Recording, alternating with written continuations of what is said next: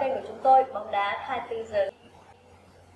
Xin chúc cho quý vị sẽ có những giây phút thật tuyệt vời khi xem video của chúng tôi. Đừng quên nhấn vào nút đăng ký kênh để được nhận những video mới nhất, hấp dẫn nhất của chúng tôi được cập nhật hàng ngày qua kênh Bóng Đá 24 giờ. Và sau đây, xin mời quý vị và các bạn cùng đến với chuyên đề tin tức mới nhất về đội tuyển Việt Nam. Văn Toàn mang tính luận Phượng cho huấn luyện viên Park Hang-seo. Phong độ chói sáng của bộ đôi cầu thủ trưởng thành từ Hoàng Anh Gia Lai giúp ông Park có nhiều thêm niềm vui để giải quyết vấn đề hàng công tuyển Việt Nam. Huấn luyện viên Park Hang-seo dù không đến sân xem các trận đấu V-League ngày khai mạc, nhưng chỉ nhìn với phong độ những học trò cưng như Công Phượng, Văn Toàn, ông thầy người Hàn Quốc rất yên tâm. Tại Pleiku, sau thời gian dài trì hoãn, V-League trở lại và rất bình thường nếu học trò ông Park nhập cuộc chậm. Tuy nhiên, Văn Toàn cho thấy thời gian chỉ càng làm mình thêm trưởng thành. Quãng thời gian dài nghỉ ngơi vừa qua khiến tiền đạo Hoàng Anh Gia Lai thêm phần hứng khởi trước khi bùng nổ. Trong ngày Tuấn Anh không thể ra sân, Văn Toàn đảm nhận chiếc băng đội trưởng của gỗ. Tiền đạo Hoàng Anh Gia Lai đã tự ghi dấu ấn khó quên ngày khai mạc của mùa bóng mới. Văn Toàn bắt bài rất thông minh đường chuyền của Hồng Quân và loại bỏ Tuấn Linh trước khi chuyền như đặt cho Ngọc Quang đệm bóng vào khung thành trống. Hoàng Anh Gia Lai thắng Than Quảng Ninh trong một trận đấu mà nhiều người xem có lẽ chung ý kiến về đội khách có bàn thắng chỉ là vấn đề thời gian. Thầy trò ông Phan Thanh Hùng ép sân toàn diện đối thủ, sút trúng đích rất nhiều. Nhưng khác biệt chính là khoảnh khắc lóe sáng của Văn Toàn. Dù Than Quảng Ninh có nhiều ngoại binh hơn trên hàng công và áp đảo hơn, nhưng tài năng của Văn Toàn đã giúp Hoàng Anh Gia Lai vui trọn vẹn. Niềm vui còn lớn hơn cho đội trưởng Hoàng Anh Gia Lai khi người bạn thân được ví như là núi khố với Toàn là Công Phượng cũng tỏa sáng ở Tam Kỳ. Trước khi được thay ra trong những phút cuối ở trận gặp Quảng Nam, Công Phượng chính là người giúp Viết Phú có bàn thắng bằng đầu để gỡ hòa 1-1 cho thành phố Hồ Chí Minh. Sau 5 trận đấu chính thức với thành phố Hồ Chí Minh, tiền đạo gốc Nghệ An đã có 3 bàn thắng, 1 kiến tạo, con số không hề tồi. Chơi 70 phút trước Quảng Nam, thay vì hết trận, Công Phượng cũng không hề buồn bởi người thay tiền đạo này là Xuân Nam, bất ngờ bùng nổ.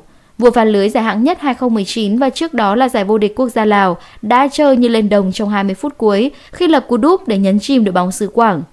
Thành phố Hồ Chí Minh thắng 3-1, Công Phượng cùng đồng đội bắt đầu hành trình cạnh tranh chức vô địch năm nay. Việc Toàn lẫn Phượng thăng hoa ngay khi mùa giải mở màn giúp ông Park Hang-seo xua đi mối lo với các học trò. Nếu lên tuyển thời điểm này, cả hai chắc chắn thường hưng phấn để có ích cho tuyển quốc gia.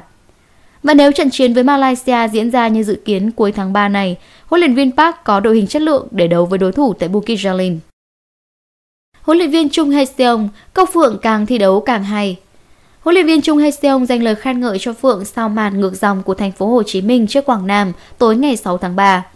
Vòng mở màn V-League 2020, câu lạc bộ thành phố Hồ Chí Minh làm khách trước Quảng Nam trên sân Tam Kỳ.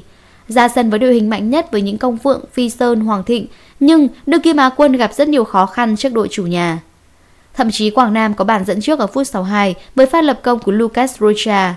Nhưng chỉ sau 5 phút, Công Phượng thực hiện quả đá phạt, treo bóng đúng tầm để Viết Phú bật cao đánh đầu gỡ hòa 1-1. Ngay sau khi ghi bàn, Công Phượng rời sân nhường chỗ cho Xuân Nam. Huấn luyện viên Chung Hae-seong đã rất cao tay bởi Xuân Nam sau đó tỏa sáng rực rỡ với cú đúp bàn thắng ở các phút 87, 90+6, ấn định tỷ số 3-1 cho thành phố Hồ Chí Minh. Công Phượng càng thi đấu càng hay khi liên tiếp ghi bàn ở AFC Cup và siêu cúp quốc gia. Dẫu vậy, tôi không muốn nói nhiều về Công Phượng để tránh gây áp lực cho cậu ấy. Huấn luyện viên Chung Hae-seong không giấu được niềm vui với màn trình diễn của Công Phượng. Sau trận tranh siêu cúp quốc gia, sức khỏe của Phượng có vấn đề. Tôi nói chuyện cùng cậu ấy sáng nay, hỏi về khả năng thi đấu trước Quảng Nam. Phượng nói muốn được chơi ở đội hình chính. Chúng tôi còn phải di chuyển sang Lào để đá AFC Cup nên tôi muốn cầu thủ có sức khỏe tốt nhất. Nhà cầm quân người Hàn lý giải lý do không để Phượng thi đấu cả 90 phút. Kể từ khi gia nhập thành phố Hồ Chí Minh sau quãng thời gian hơn 1 năm không được thi đấu tại Hàn và Bỉ, Phượng đang tìm lại chính mình. Sau khi ghi 3 bàn liên tiếp, Công Phượng đóng góp một đường kiến tạo giúp câu lạc bộ thành phố Hồ Chí Minh ngược dòng hạ Quảng Nam. Vào ngày 10 tháng 3, thành phố Hồ Chí Minh tiếp tục thi đấu ở AFC Cup gặp Lào Toyota. Toàn bộ thành viên đội Á quân V-League di chuyển sang Lào vào sáng sớm ngày 7 tháng 3.